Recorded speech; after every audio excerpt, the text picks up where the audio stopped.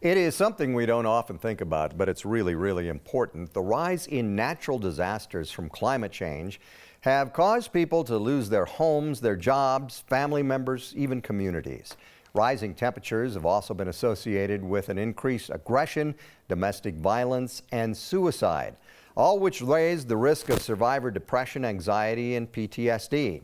We are joined by psychotherapist and wellness expert Heather Hans this morning. She's going to talk about all of this. Heather, good morning. Good morning, Gary. Nice to be with you this morning. Nice to see you too. So, what are the symptoms and what are the treatments for PTSD that comes from climate change? Sure. So the symptoms follow other types of PTSD symptoms, which can include intrusive memories, anxiety, and avoidance of trauma-related reminders. And it can also be delayed and transmitted to future generations. Now, the typical treatments are medication, which can temporarily reduce symptoms, and trauma-based therapies, which can help rewire the brain. But there are also alternative economical methods that people can use to help their own trauma-related symptoms. Yeah, what are some of those alternative methods? Sure. So the first one happens to be ecotherapy, which involves the natural world. Researchers have found that interacting with the natural world and green spaces can help people actually grow from trauma.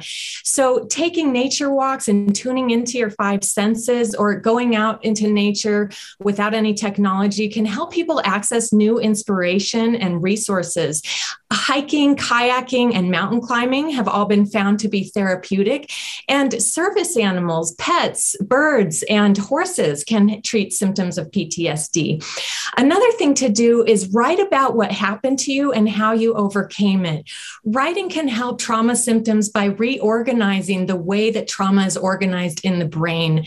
And so researchers have found that the most healing type of trauma links feelings to events. So it's good to write it in a story format with a beginning, middle, and end, looking for revelations that make you go from victim to victor.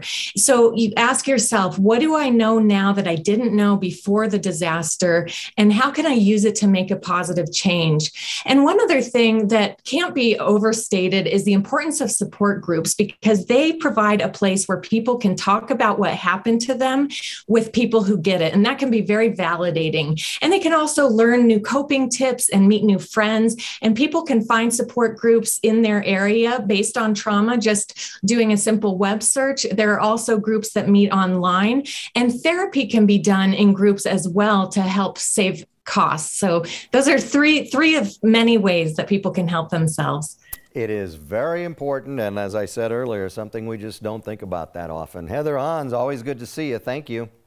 Thank you so much, Gary.